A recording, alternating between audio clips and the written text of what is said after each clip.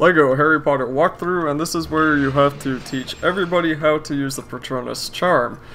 And there are some places that, to get the Dementors down, there are some puzzles that you will need only certain characters for, but you can't switch to other characters until the one that you are has casted the charm at first. So for the first one you start out with, you're going to want to do whatever you can, switch to another character, do whatever you can, and so on. For this first one, we are Luna and Ginny, so we're going to be doing this tubing puzzle thing, and you just have to use the pygmy puff thing. I think that's what it's called. I don't remember exactly what that fluff ball was called. But anyway, you get the key and you put it here, and this will release a imaginary Dementor.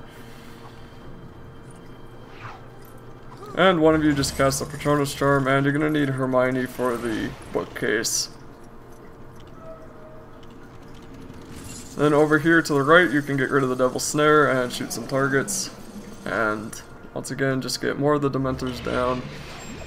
This whole section's kind of a jumbled mess that is kind of hard to organize. So I don't remember exactly, I don't know exactly how to explain the best order to do it in. It's basically just do it in whatever order is convenient, I guess. But for this one, you shoot the two targets, build the box, shoot the Dementor, and switch to the next person. And the last one is Hermione.